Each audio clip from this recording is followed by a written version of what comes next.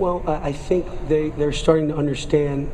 I'll tell you a quick story. I looked up the stats of our defense in January.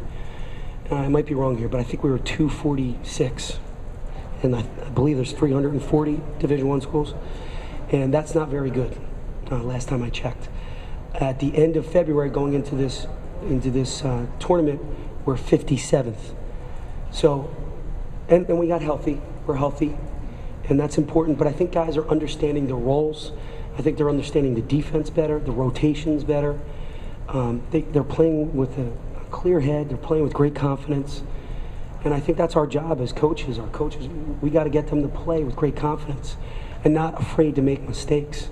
And I think our defense has showed that. And our three-point defense right now, defending the three, I believe it's either 57 or 54, right in that range as well, where we were in the 240s again. So definitely people say defense wins championships, and defense, we're 7-1 playing great defense. And now if we can start rebounding the ball like this, I think we're going to be in really good shape. Coach, you had the tough preseason schedule, and then you had a couple bumps at the beginning of the league schedule. This is your first year. Is this starting to become your team now? I want it to be my team. I've always wanted to be my team, and everybody I talk to always says to me, they're not your guys. And I always said, I want them to be my guys. Well, you can't do it in a year. Well, I'm going to try. I'm going to do things that that have never been done. Individual meetings with them once a week, whatever we needed to do to get to this point, I wanted to do it. And I knew we were going to go through a lot of growing pains, and they weren't going to understand some of the things that I wanted to do. And at this point, we're starting to really gel together as a coach and a coaching staff and as players, especially 9 seniors. And it's been a fun progression to watch. It's been a wild journey, don't get me wrong, a lot of peaks and valleys, but we always stayed the course. We never got too negative, and we wanted to stay positive because we wanted to be the best team we could be by the end of the year. Coach, at the end of the main game, you mentioned getting inside and getting free throw line. Sometimes it's going to be important for you in this game, but when you come out of the game, and it seems like everything is falling from beyond the arc, does that change your approach a little bit? Not at all. We got to still go inside. We still got to get to the foul line. We're a very good team when we can mix it up. When we can make some threes and get to the foul line, we're that much difficult to beat. And if we can get a good balance, instead of relying on threes so much, it's better for us in the long run. Because who knows what's going to happen tomorrow? You don't know if all those threes are going to be falling again. So we have to be prepared to put it inside. We have to be prepared to drive the ball. And these guys got to be prepared to make free throws.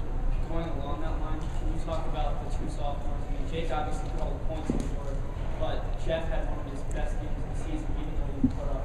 He only put up 4 points, but he made a big impact in today's game. I think Jeff is a little sick too. He's coughing a lot out there, and he gave us 16 minutes, 11 rebounds. It's pretty impressive.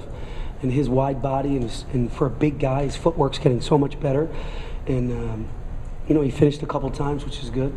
And typically he's been making his free throws. He struggled a little bit today, but Jeff Pelage and Jake, as sophomores, are now juniors. I know it's an old cliche, coaches say that, but this late in March they are, and they're playing like it. One more question for Coach. Any more? Stony Brook came out on you big in that Stony Brook game. How do you take them out of the game early, or at least slow it down where Stony Brook, they're going to have more fans tomorrow. How do you take them out of the game like you did Hartford and make that a non-impact? The answer to that question is, I don't know. But because I've only been preparing for Hartford, I haven't even thought about Stony Brook.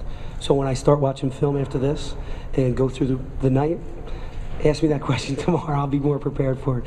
Because it's funny, if you start looking ahead, that's where you get trapped. And that's when you go home early. And I think that's something Jay Wright taught me really well. Just take one game at a time.